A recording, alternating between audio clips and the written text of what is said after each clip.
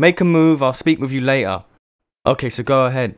So first, me and Tilz headed towards his brother's place. Then Tilz convinced him to follow us to the parking lot. I told you I don't know that the room, man. I swear to fucking God, just tell us! GZ, you heard anything?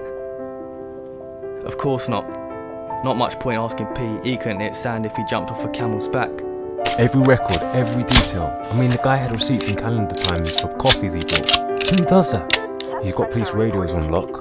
I mean, these street rats were on it. We even tried to lose him in the Chinatown market. I wanna know. I know you know, so tell me. Terrell! How you been? That's when I thought I had to act quick, in case company walks in or he tries to pull a move on me. I'm always losing shit. I swear. Yes, come on, that's it. What? Everything? Yeah, starting from the job in Toronto. Toronto? Did I just say that? I think I remember most of it. Oh, I know, you kids are like cowboys these days. I'm out the game, I've had enough. I'm sorry. So that's when I called you to let you know what went down. What I'll do is I'll fly back to Jesus. Oh shit, I knew you fucked it with Mark. I'm coming, man, I'm coming. Far up. It's fucking starting, see? Go. Hit this fucking guy. No phone call for 3 days, yet you're telling me something I need to hear from you. Letting it off non-stop. These lot are right there. I mean, right there. Man, I didn't know if we were gonna make it.